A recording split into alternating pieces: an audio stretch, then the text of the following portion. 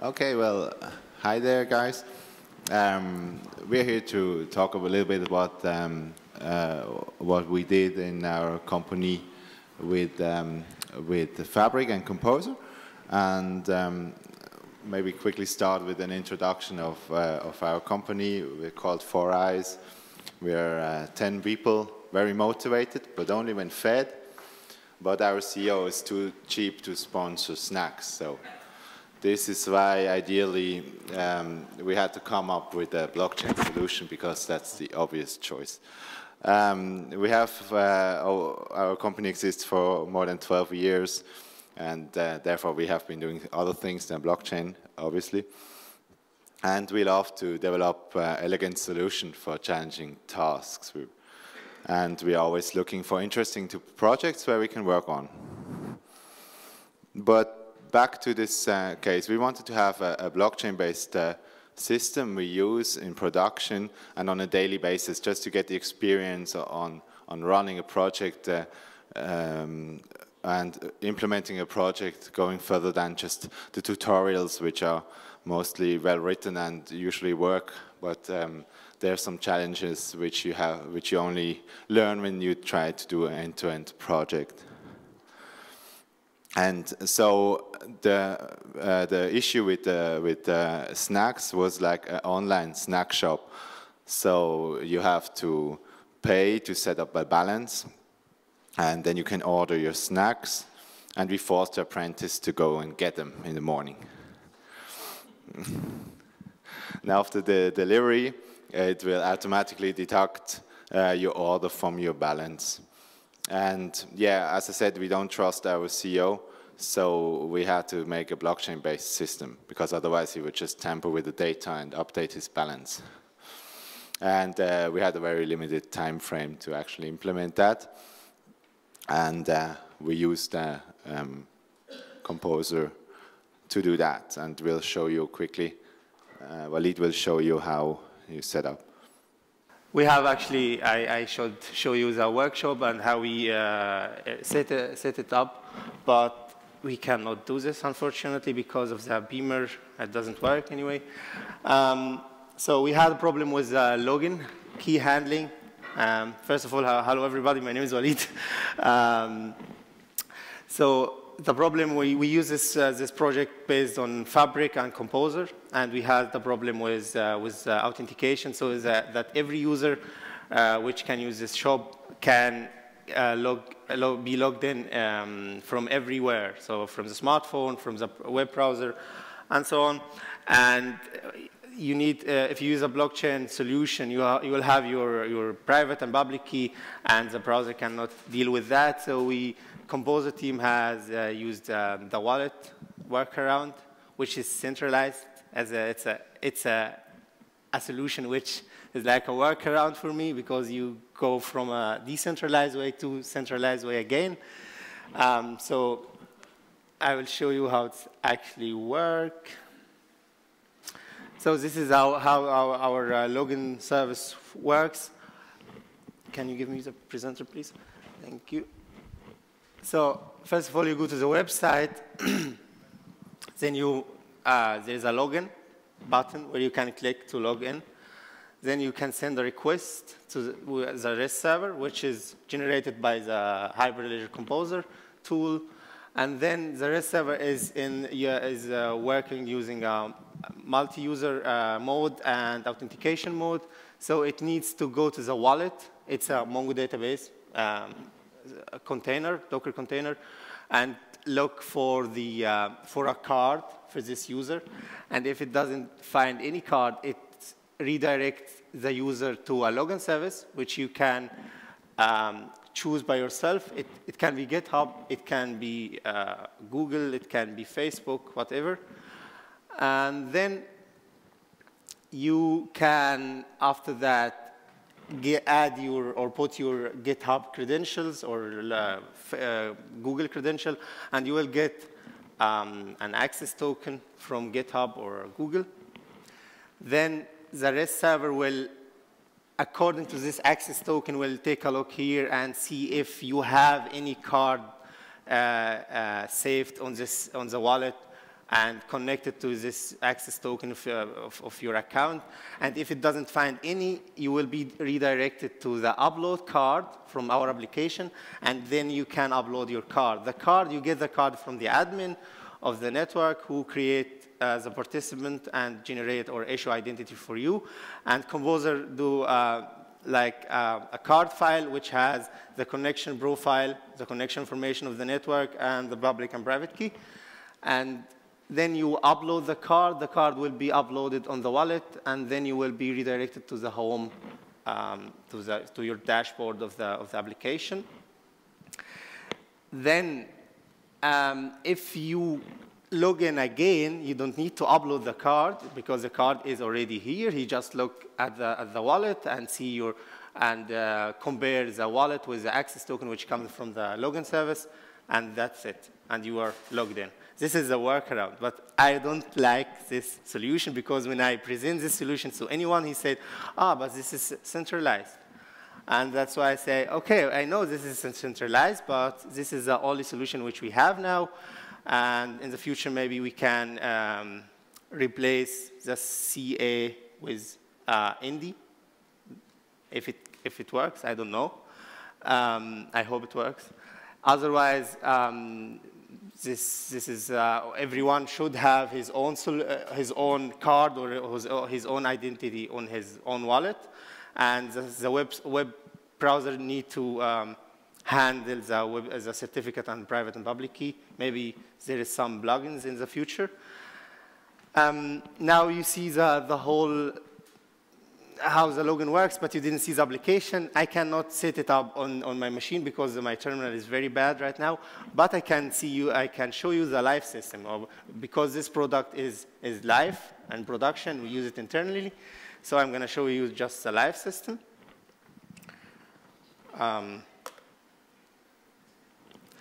So I'm just going to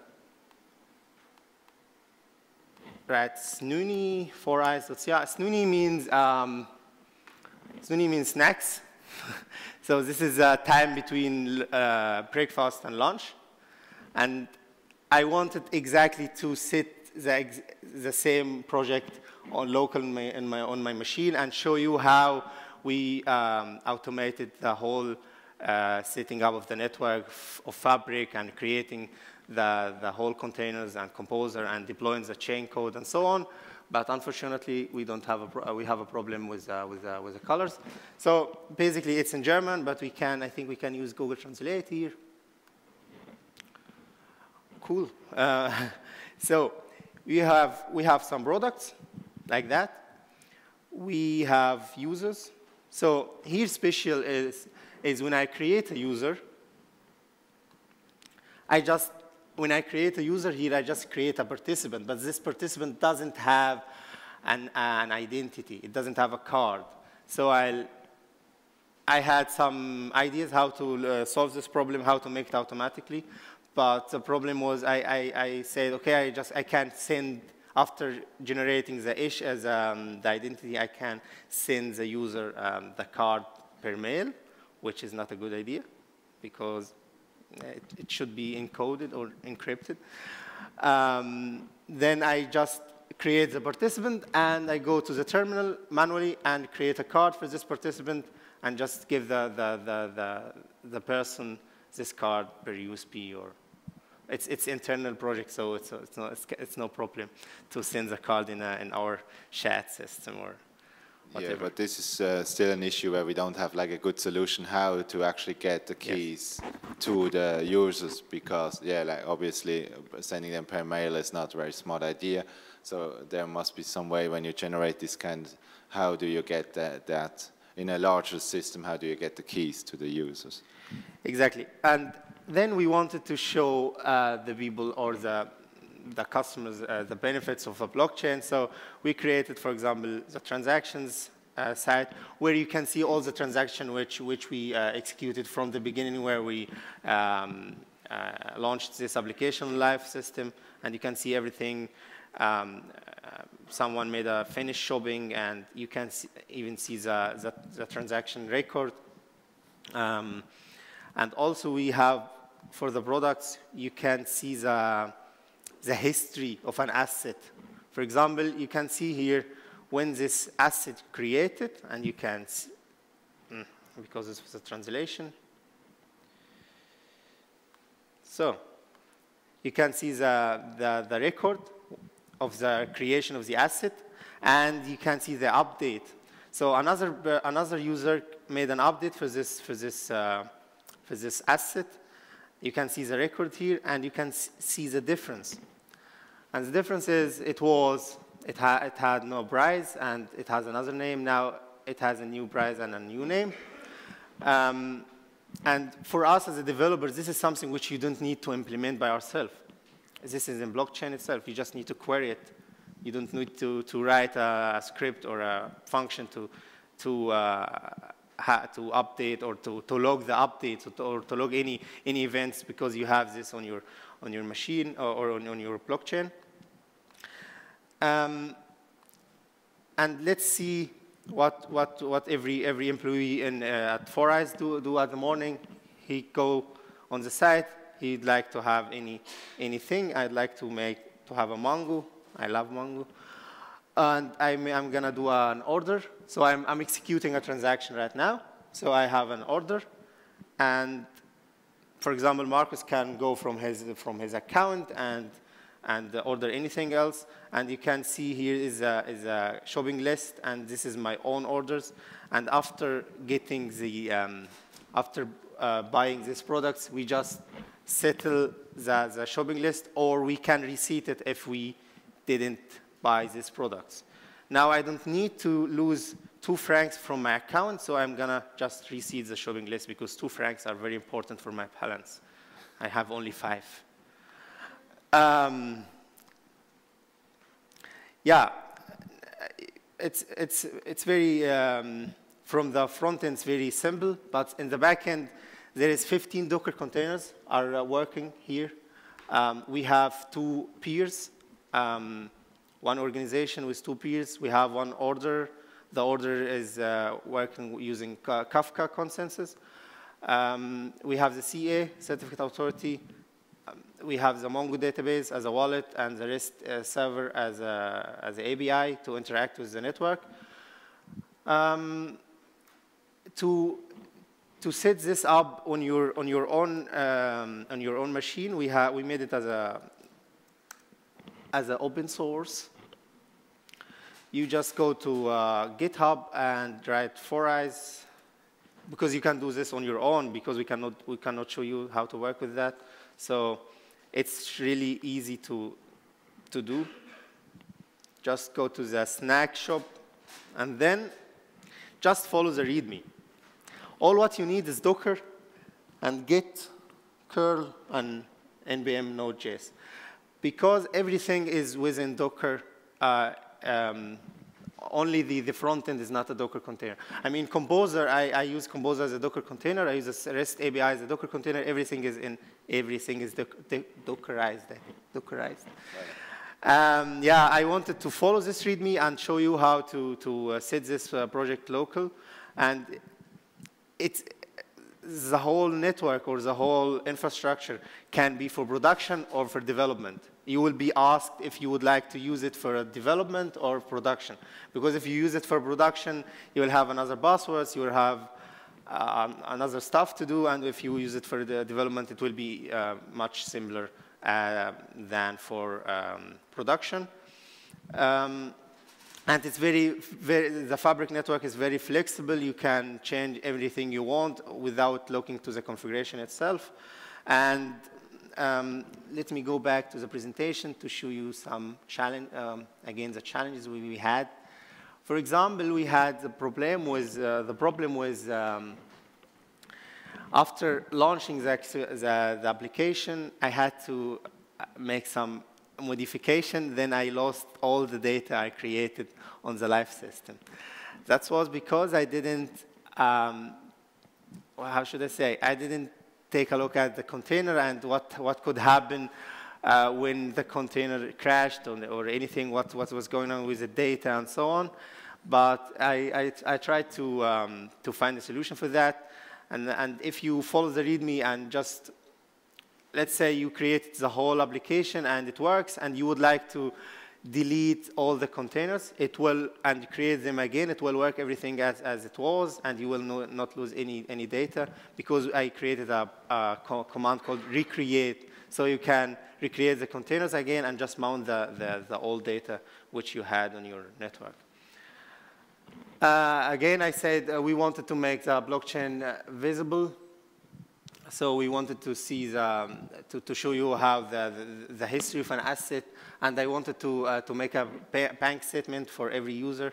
So I wanted to have something, but this is like in the future. I didn't have time to implement it. We wanted to show the people, or the user, how it's like its own bank statement, how many balance he got and how many balance he lost and so on. Yeah, that's it. And I feel bad because I didn't show you how to work with that, but yeah. So for the future, payment is very important, because now for the payment, we just have like, I'm the admin, so Markus is not an admin on this system. He just come to me and tell me, hey, here, 20 francs. Okay, I take the 20 francs from him and go to his user and say, okay, yeah, I'm going to give you 20 francs, and that's it. But now he needs to trust me. So I can, instead of 20, I can just say 10, which is not good. So we want to have a payment system where he can pay by himself and he don't need to come to me. This could be in the future. I heard that the new version of Fabric will provide or support tokens, so maybe we can do it with that, or with another platform, if Fabric doesn't do that. So. Okay. Yeah, we will come later to that. Yeah. We will come later to that, because we have the problem that Composer is not going to be supported anymore. So we will show you some prototypes without Composer.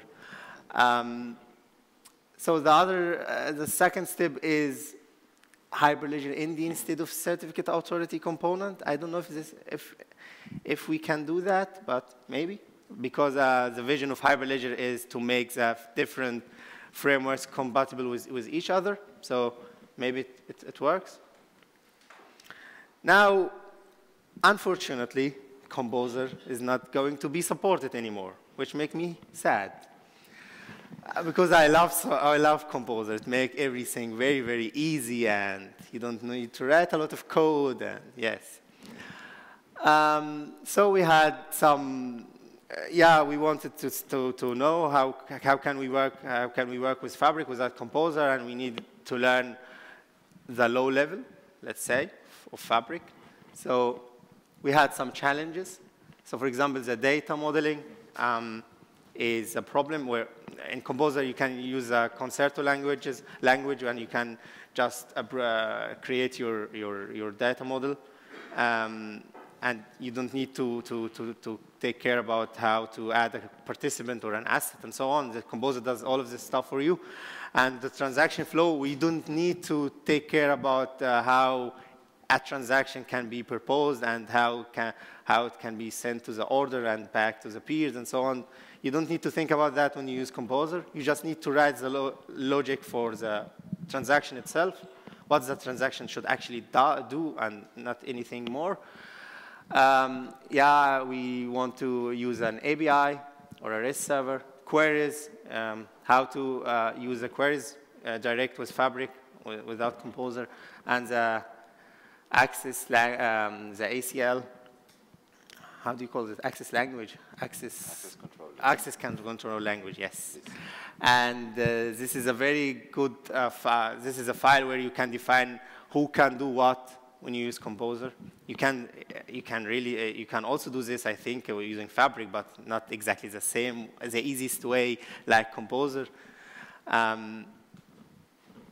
So now, first challenge was an API. So I tried to create an small prototype with a very, very bad front end because I'm not a front end developer, so I'm sorry for that. And I will just show you this will work because I did it, I prepared it for you. I hope it works because it's, you cannot trust the technology anymore. So, no, this is not the right one. This is for you. Okay. So, let's say, imagine you have this beautiful Swiss pocket knife, and you'd like to send this knife. It can be anything. It can be another product. I just took this because we are in Switzerland. And you would like to send this knife around the world, and you'd like to track this knife. This knife belongs to me. Now I would like to give it to Markus, and Markus gave it to another one from another country, and so on.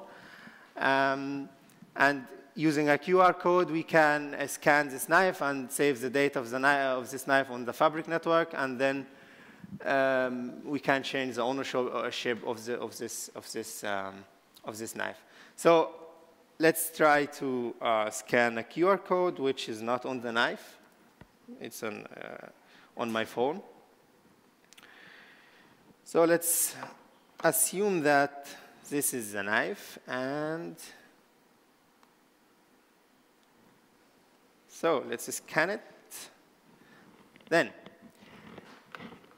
now this project is without Composer, okay? To make it clear for you, we don't use Composer here. Now I can just say I can register the owner of the knife. So let's say I'm from Egypt.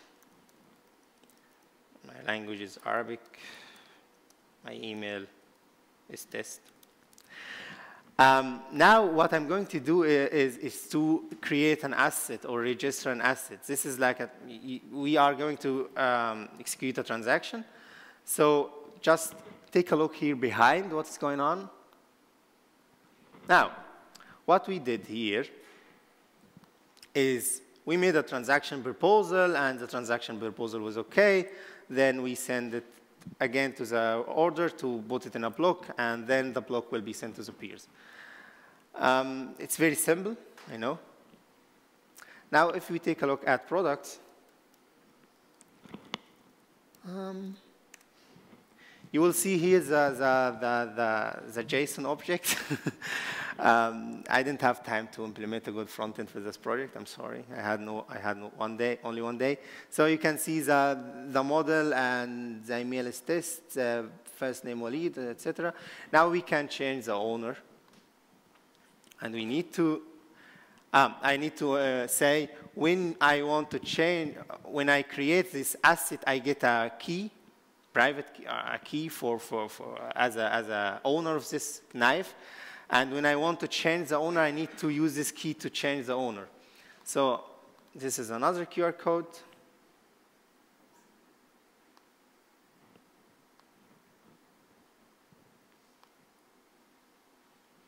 Why it doesn't work?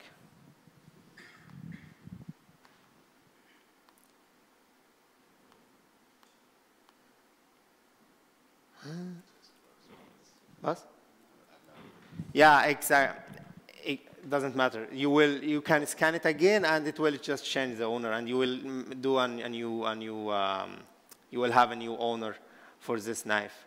And the second feature is to have a map, and you can see where this knife was on the map. Like it was in Egypt, now it's in Switzerland, and so on.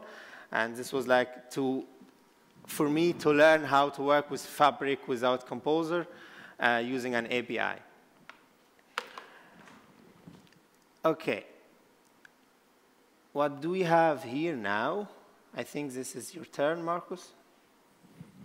Yeah, a second project we did when we tried to get like from Composer to Fabric is an energy certificate trading platform we did at the Energy Hackathon. And yeah, there we had the same issues with the modeling, which we already took from this case. And we implemented the transaction flow again, also from this case. But now we need to add the option of querying and also to get the data out in the format we want. And I can quickly demonstrate this, this prototype for you.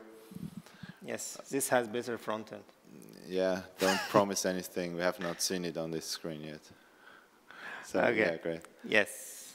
So, yeah, great. So you've already created a seller. Yeah, I created everyone. So this is the idea is basically that if you have like a PV installation on your house and you don't need the energy and you sell it back to the grid, this will be a moment when you could sell an energy certificate at this point. And this is based on a use case by a local utility in Switzerland. And so our setup simulates that your smart meter, once he sells energy back to the grid, automatically generates these certificates. You as a user just have to say like a price, a minimum price you want for this certificate. And here we can like simulate this smart meter transactions. So in the last 15 minutes, he has exported 10 kilowatt hours of energy, and this creates these certificates. What now happens is it looks on the market. Is there somebody willing to buy these certificates, at least with this price? And we see some.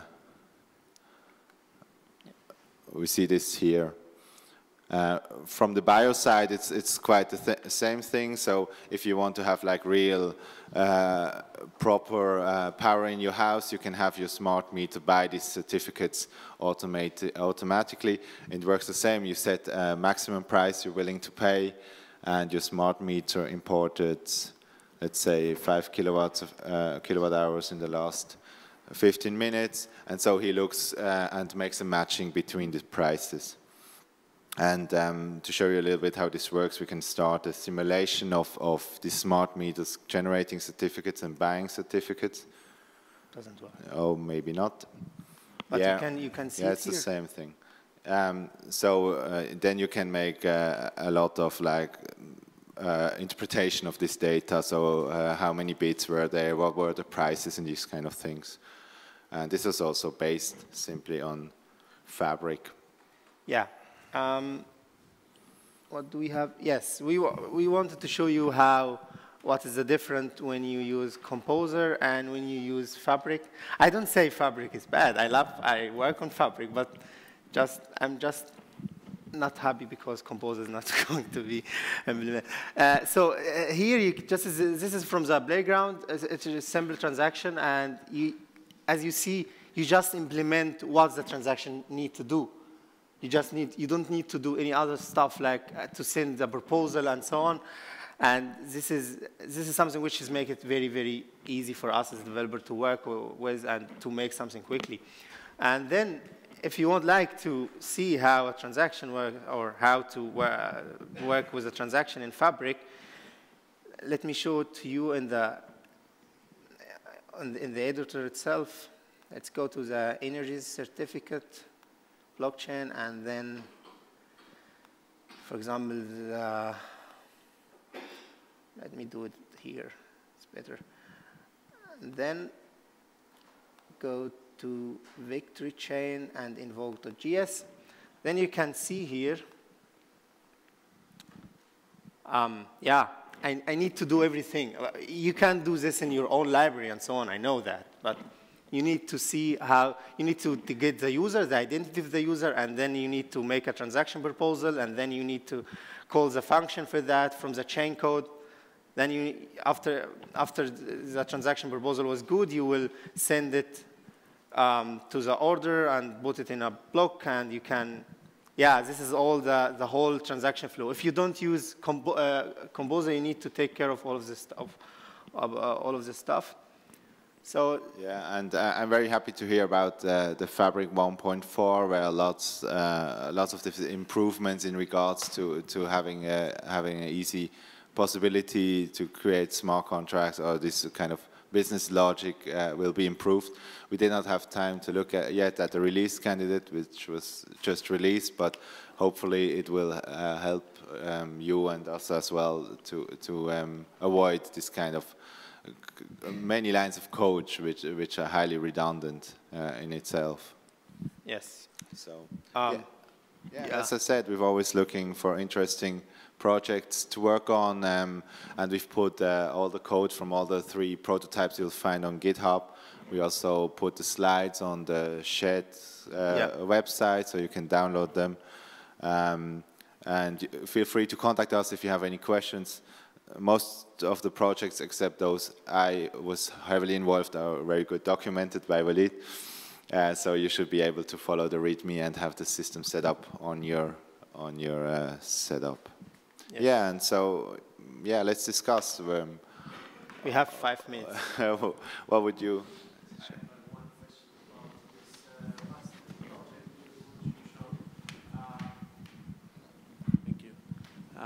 Have you got exactly comparison between the implementation in Composer and implementation in the Fabric?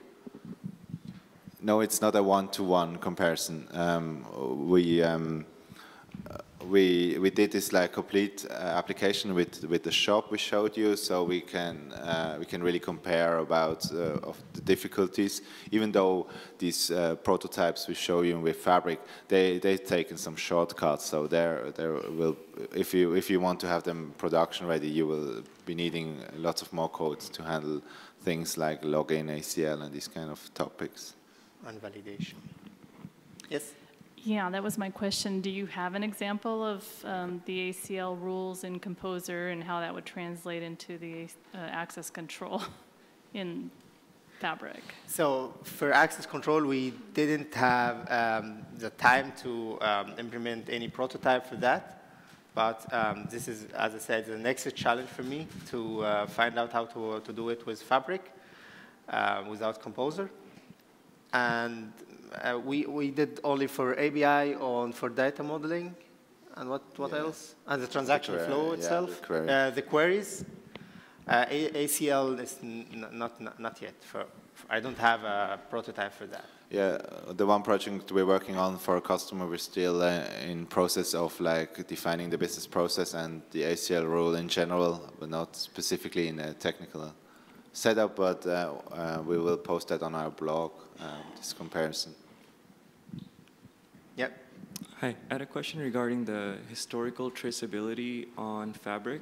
From my understanding, out of the box, Fabric does allow you to have access to like level DB or couch DB to see what's on the current state of the ledger. How do you generate history on a certain unit on Fabric?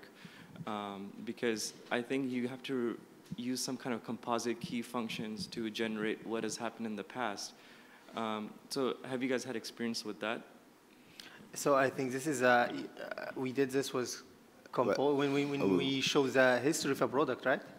Yeah, well, with Composer you saw it, but we did not do the actual one-to-one comparison there again with Fabric yet, because we just recently started these like experiments with Fabric to get a feeling to be able to provide the customer with a really high quality product in the end.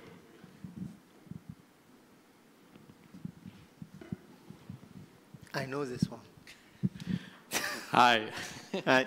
So my question to you is like, so with your implementation of the Fabric, you use Composer, but is it like all in one channel? Because I could not figure out if you can make channels in Composer. Yeah, in this use case, you don't need to have different channels. So if you have a Fabric network, you should have a channel, one channel at minimum, and all the peers you have are in this channel. But there's other use case where you have different channels with different peers, and these peers which are in these channels and not in other channel. But all these prototypes and the snack shop is only one channel. To my understanding, in Fabric, with Composer, you can deploy the same chain code to different channels, but the chain codes cannot interact with each other. But I'm happy to be corrected if that statement is wrong.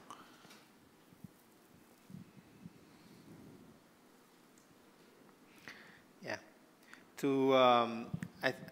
This project was a snack. In a call, I did this, the whole setting up of this project, and there's some people who saw that. I think Paul, you saw this, right? Hi. So just feel comfortable and follow the README, and it will work. I wanted actually to read it from the README and show it to you, but we have unfortunately the problem with the colors. Any other questions or any other tips? Yes. Yeah, I'm on it. I'm on it to deploy Kubernetes instead of Docker. I mean, it's better for production.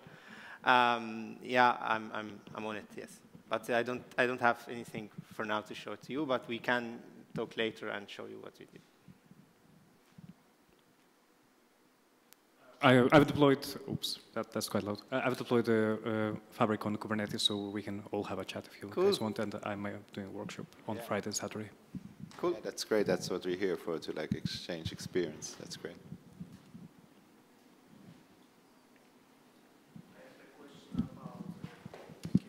I have a question about disaster recovery strategy if the node goes down.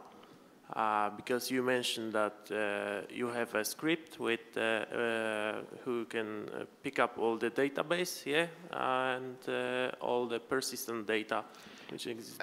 So basically, what I do on this network, on this project, Snack Shop, when I create the container, I just mount the folder where the data are stored. So when the container crashed, you still have the data. You can just recreate the container again, and it will just take the data from the local data on your system. So, and we do regularly backups.